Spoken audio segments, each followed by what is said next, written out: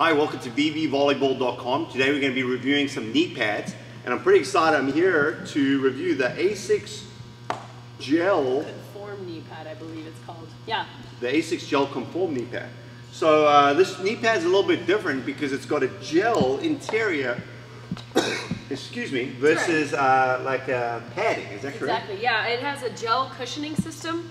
It's almost, to me, it looks like it's made in a four-leaf clover type of shape. So you have and the it's main, big, isn't it? It is big. It's full coverage of the knee, which is nice. I mean, you feel like every part of your kneecap and the areas surrounding the kneecap are covered. And versus foam, it's, you know, foam padding or any other type. So this of is if you got a kid that like falls on his knees or is kind of uncoordinated. Yeah. If you got one of those kids, this might be the one for you. Libero, a DS, you know, somebody that's well, the taking liberos balls. are generally like semi-coordinated. So That's if you're true. a parent that can admit that your kid's not got a lot of...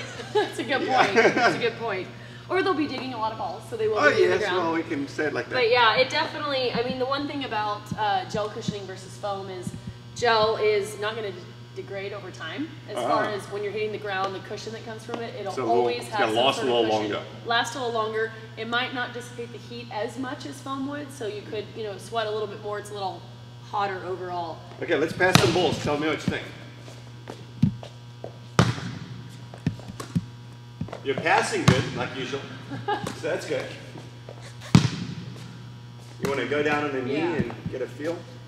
Oh, I like it. It doesn't move at all. Really? Yeah, they really stay in place. Yeah, some of the others I was noticing, they're riding down. Those stayed in place.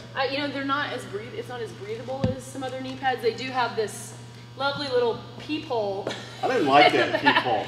I kind of feel like it squishes your skin through a little bit. Yeah, I didn't like that. But I feel that they might have done that to create a little more breathability in there because it is a full coverage knee pad. Sure. It's That's a good super point, flexible though. I think the way they wrap this around the kneecap, I feel like I can move any which way. Okay, let's rate them. Sure, these Let's go. people are getting tired of us. Breathability. We could talk for hours. I know, we like to talk. 3.5. Okay, that's a good one. That's because of the gel. Yep. Support. 5. It feels amazing. Okay, flexibility. I'd say 4.5. It's very flexible. Cushion. 5. Must give It's it awesome. a 5. Yeah. Fit.